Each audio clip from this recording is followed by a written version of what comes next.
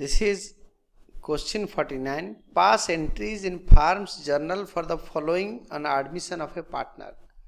Draw the journal format.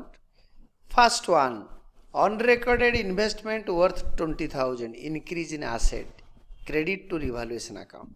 A part. Investment account debited to realization account, 20,000 each, being unrecorded investment recorded in the books.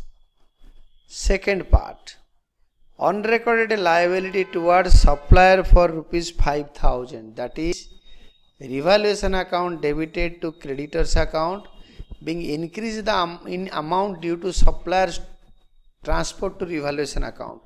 Increase in liability is an expenditure for the firm, hence debited to nominal account or revaluation account or a profit and loss adjustment account, the alternative name of a revaluation account.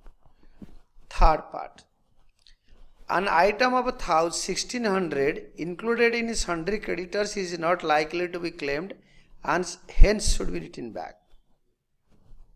That is third entry, sundry creditors account debited to revaluation account, 1,600 each.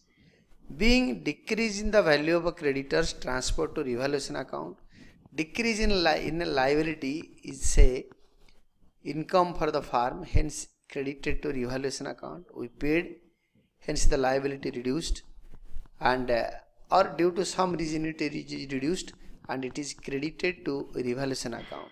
And journal is to be totaled at the end, that is rupees 26,600 each columns, both debit and credit.